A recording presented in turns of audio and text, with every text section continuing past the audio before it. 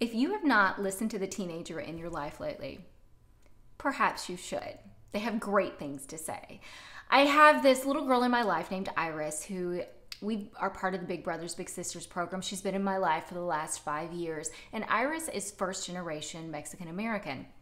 And about a year ago, Iris's parents took her and her siblings back to their hometown in Mexico, where they grew up, for the very first time. And Iris has lived her entire life here in the United States. So when she got to Mexico, it was a little shocking for her because her cousins and the people that her parents grew up with, you know, they don't always live in fully formed houses. They don't only get water delivery like once a week. And Iris often wonders if they really actually have enough food because it's very poverty stricken.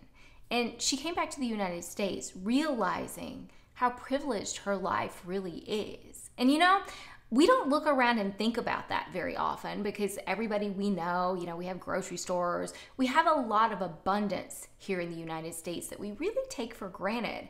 But it's not that we deserve it so much. It's the fact that the generations before us sacrificed things so that we can have what we have today. So today, go out into the world and just be grateful. Be grateful for all that you have and all that you've been given. And if you like what I have to say, subscribe to this YouTube channel, and I look forward to seeing you all tomorrow.